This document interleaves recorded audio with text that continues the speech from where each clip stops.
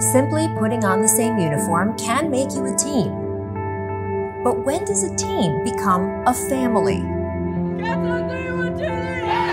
Only after hours on buses, on planes, and in hotels.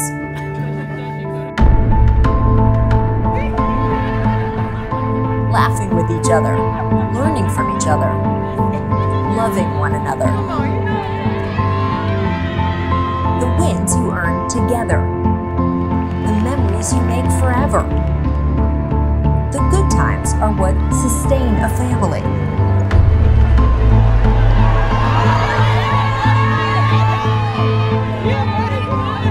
But hard times build a family.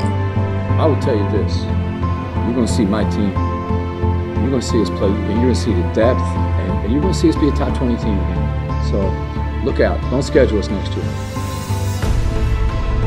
Hey, next year, we're going to be in the NCAA tournament. The shared struggles no one else will see. The grind of an empty gym in July. The daily battles where every inch is earned. Northwestern has knocked off Maryland.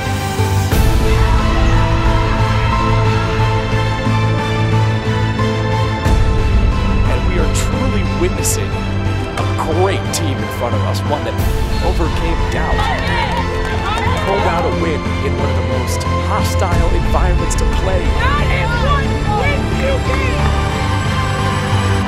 The times you came up short when nobody was watching and when everyone was watching.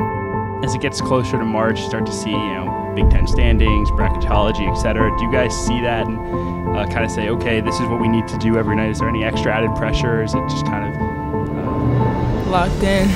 Burton in the paint, dumps it off Pulliam, left side, banks it in with 0.6 seconds left.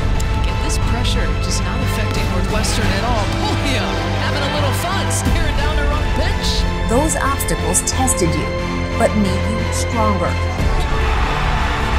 Stronger together. The best thing about this team is their chemistry. You could see that on the floor out of this crew tonight. Stronger than before. Stronger than you ever imagined possible. Those are the moments where you find truth. And that's why she leads the country in three-point percentage. About yourself. About who you rely on and who is relying on you. What a drive and finish for Veronica Burton. Northwestern was not rattled, not even once in this game.